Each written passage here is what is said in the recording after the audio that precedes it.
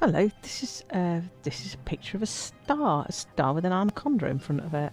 That's a very traditional elite picture, isn't it?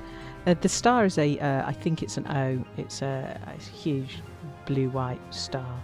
It's super hot. So I spent quite a bit of time doing the swirling masses of different coloured gas on the surface of the star before I put the anaconda in front.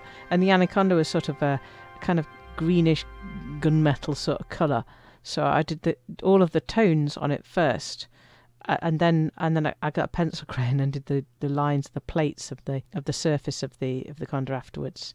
Anyway, yeah, Conda's a good ship. I have got one. I don't fly it a lot. It's not my favourite. They're huge, and they've got a massive jump range, which is pretty much why this one was used, because this is a photograph from Distant World 2. You can get a good 84 light years on a Conda, so it's just the biggest jump range you can get on a ship. So it's used by explorers quite a bit, and you've got tons of modules in there as well. So you can pretty much take everything. I went exploring in a cutter, and it is just lovely to have the opportunity to put everything you want in there. I've never really explored in my Conda. It's not set up for exploration, really. It's a multi-role ship, really. It only really excels in exploration, though, I think. Although you have got Class 4 weaponry on it.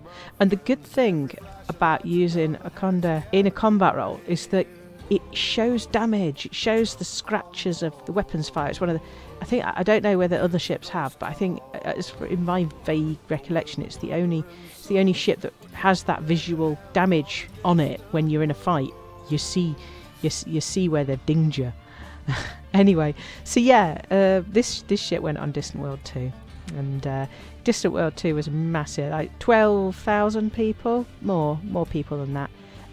It was a couple of years back, started in January, and much of the year, I think, really it took. They went all the way across the galaxy, so up to Sagittarius A star, and all the way out the other side to Beagle Point, and right round and back again. And one of the things it included was a community goal. So they constructed a starport at Sagittarius A as part of that. They didn't, obviously. It was created as part of the community goal reward. So Explorers Anchorage, that is, and it was incredible. It was part of the Galactic Mapping Project. They mapped the galaxy for, and you see it on EDSM if you look, which is the Elite Dangerous Star map. And yeah, if you went all the way around, you'd be going like 200,000 light years. I've not done it. I didn't go, but it was super popular, and Commander Kla-2 obviously did, because this is their memory of distant worlds.